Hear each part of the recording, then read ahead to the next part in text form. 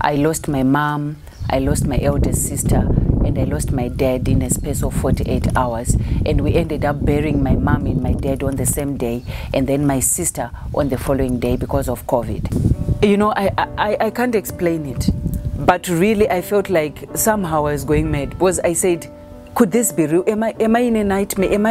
Am I in some horror movie? Am I going to wake up? Is it going to stop? But as the minutes started, you know, passing, started going, I thought, this is real. This is what has happened. I had an elder sister. She was living near my parents' place in Mkoba 2. Her name was Vimbai Musengi. So I remember one time she gave me a call and she was like, Millicent, I'll be going home. I think one of our nephew, Kuda, he's got a very bad flu, and we're just suspecting that it could be COVID. So she went home and she started doing everything to just make Kuda feel better. So they both agreed that they needed to go and have a COVID test. So they went to Claybank, I remember, Claybank Hospital. It was the one which was offering those services in Guero. And then on a Friday, that was on a Friday morning, I remember around 12, she gave us a message. She just passed a message on our WhatsApp group. You know how it is in family group. And then she was like, guys, we both tested COVID. Mom and me, we've tested COVID, so we are going to self-isolate. I'll be self-isolating at my place in Mkoba 2, and then Mom will also be self-isolating in Mkoba 1. So it was just normal, and we all just had to like encourage them. You guys, you need to steam up. You need to do everything that was supposed to be done, and they'd also gotten the prescription for the COVID. So on Saturday, where we kept on doing, you know, like asking them, how are you guys doing? Are you taking enough water? Are you steaming up? Are you eating enough so that the medication works for them? And then on Sunday, I have a twin, by the way. Cindy had gone out with work. So she came back on a Sunday, and then she said, I need to go to Mkoba to check on both Mom and Vimbai. So when she went to Mkoba, she was like, I think I need to monitor these guys, because she's in the health department under the Air Force of Zimbabwe. So when she said I needed days from work, so she managed to just get 4 days. And then on Monday, Cindy had to call me, and she was like, Millie, when I got home, the state that Mom was in, I'm not happy. I'm not happy. It's more like she has deteriorated to a level that I couldn't even recognize. And she was like failing to speak, like I just didn't understand. So when she told me that, I had to call my mom. And I remember when I called her, when she answered me, she was like, yeah. You know, like something had, I don't know, like something was happening to a jail line or something. So I became very worried. And then I had to ask Cindy, so how is Vimbai? And then she also said, remember, Vimbai is asthmatic. She's also having difficulties. She's been trying to steam up and do a lot of things, but we are just hoping for the best. I think we need to keep on praying. And then I remember I had to check up again on Mom around 6 in the evening. And then around that time when I gave Mom a call, you know, she was failing to speak properly. But that was a cause for concern for both of us, myself and Cindy.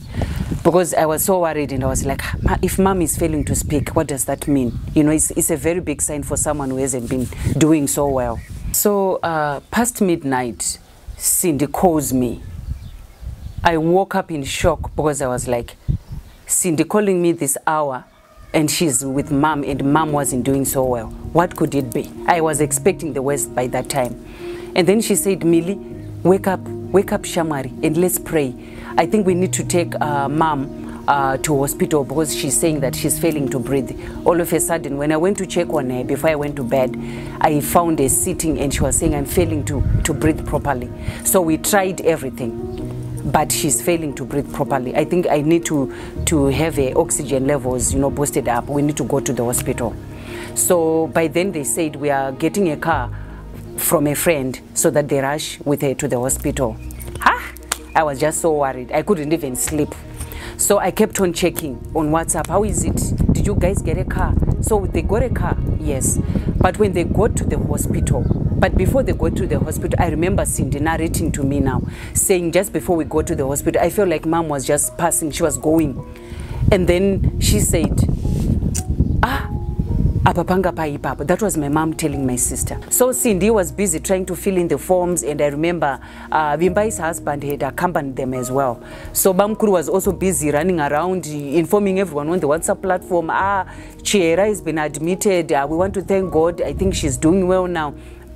And then Cindy said, all of a sudden we saw the nurses doing CPR on mom, and that was just in a space of less than 40 seconds. And then the nurse had to just come to her and said, we are very sorry, but we have lost mom. Just like that.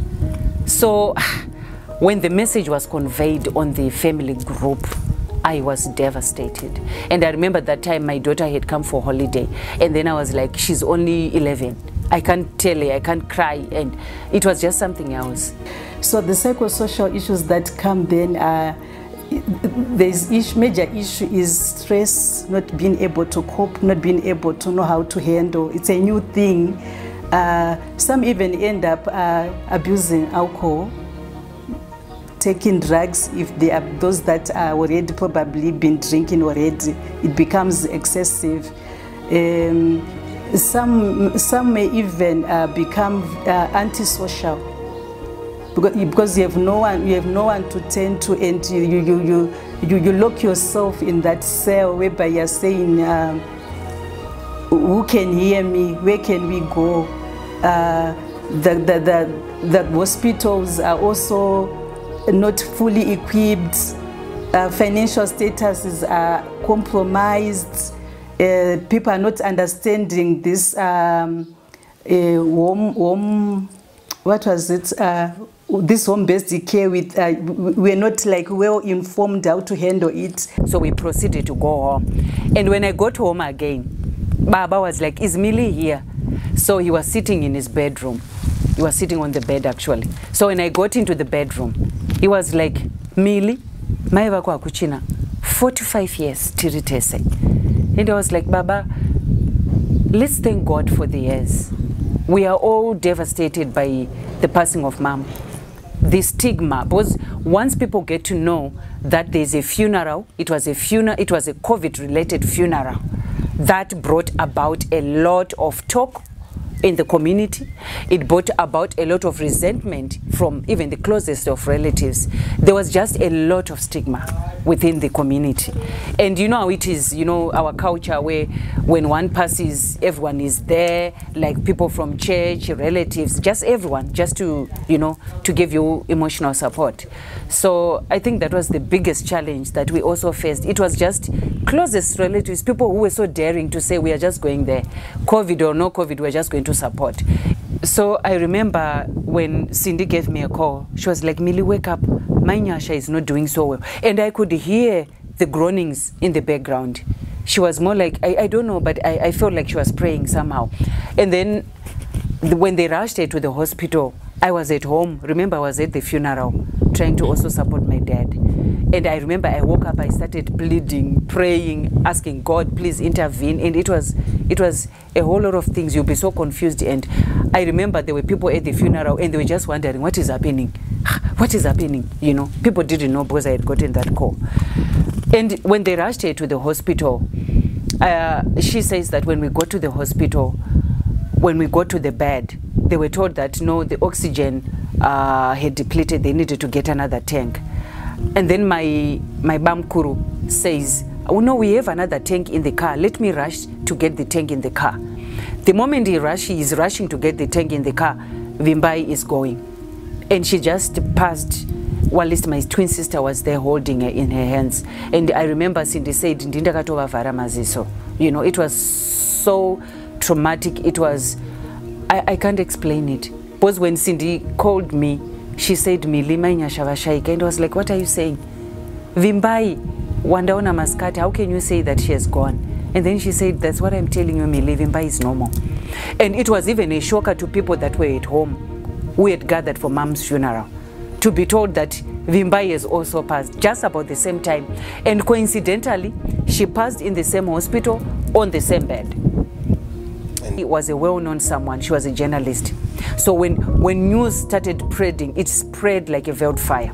I remember people started giving me calls because people knew me in the circles of civil society. They knew I had they knew me more than the other siblings, because they'd seen us in different platforms and different forums with Vimbai. So everyone wanted to know, is it true? Is it true? Is what we are hearing true? And I remember, I don't know who got the news, because by the time it was dawn, the news was all over. It was on social media. Prominent journalist passes hours after mom succumbs to COVID. It was just a shocker. So, you know, I think people also don't even know what it means when such news is spread on social platforms, how it affects the people that are closest to people who would have gone, you know. So it was so devastating, because I remember when we were just looking at each other with Cindy and my eldest brother Tichatonga, we were all like, do people really know how it feels to lose people in less than 24 hours? You know, same case, COVID cases. So I just news. So now the danger was, how are we going to convey the message to my dad? That was another story, because we knew that the issue of my mom was a shocker to my dad already. And Vimbai being the closest to them was going to be something else. So we needed to protect my dad. And we said, we all just agreed that no, we are not going to convey this message. Let's just play it normal. Let's act like everything is well. And that was on Wednesday, right? So in the afternoon, I remember my uncle, my father's youngest brother, came. And he's the one who had to convey the message to my dad. I think that is when all hell broke loose. My dad couldn't even believe, because he had to ask again, which Vimbai are you talking about? Are you talking about my Vimbai? And then my uncle said, Vimbai when we. And then he said, oh, but we felt him just going then. That's when he just gave up. He just gave up. So it was, I know a lot of people would be asking, was Vimbai vaccinated? Were my parents vaccinated? Vimbai was vaccinated, yes. But for my parents, remember, they had underlying illnesses. So we were all just careful. But we just never thought that COVID was going to hit us in such a way. So when Dad heard about Vimbai, I think that's when he just gave up. Because it was just by that time, I think it was around 12 noon. But from there, the situation, the condition just started deteriorating from bad to worse. He was on oxygen, on, off, until to the extent that he said, can you please come and remove these things? I don't want this on me anymore. So I think people just managed to persuade him around 6 in the evening. And my twin sister said, we need to rush Baba to the hospital because his oxygen, I see his fingers are turning. They've got this discoloring, meaning to say that his oxygen levels is being deprived of oxygen. We need to rush him to the hospital. So he agreed, I think, around 6 in the evening. So my cousin had to rush with him to the hospital. But unfortunately, just before Bata, that's when he also passed. So we ended up losing 3 members of the same family on the 10th and 11th of August to COVID-19. It hasn't been easy, because I remember when the message was conveyed again on the family group, even people that were there, they failed even to contain me, because I couldn't even understand what was happening. Because I said, Baba was just sitting on the sofa. How can you say he just died? 10 minutes later, he's dead. What are you guys saying? But that was reality. That is what had happened to us. So for me, it broke me, really. It broke me. But I remember, even when I was just sitting, when reality just hit me, I would be like, Sakavato Favari 3, and that would just break me. So that would just break me. And I know a lot of people, they are a bit skeptical on getting the jab. I know it's an individual decision, but at times, it's better for you to have protection than not having any at all. When you go out there, try by all means to mask up. Try by all means to sanitize. Try by all means to, social distancing. And try by all means to get vaccinated for yourself, for your children, and for your neighbors, for your loved ones. It will help you, because we just don't know. Remember when I spoke about the episode of my sister, when they go to the hospital, Apparently the oxygen, they say that it had depleted. There was no oxygen. They had to rush elsewhere to get the oxygen tank. So I feel that there was a gap there, though I'm not really blaming them. But I would also recommend to our government to really prioritize the healthcare system, because I believe that a lot of people died prematurely because our healthcare systems are not really, you know, on point in terms of having enough equipment, enough motivated staff to be looking after such cases. So when my mom and my sister tested positive, I think my nephew, he was a bit traumatized because he felt like he's the one who had brought the COVID back at home. So in a way, his mental state was not well. Because everybody was like, you know, you brought the COVID at home. You are at fault. I really think that when such things happen, there is need for people to be really careful about what they say.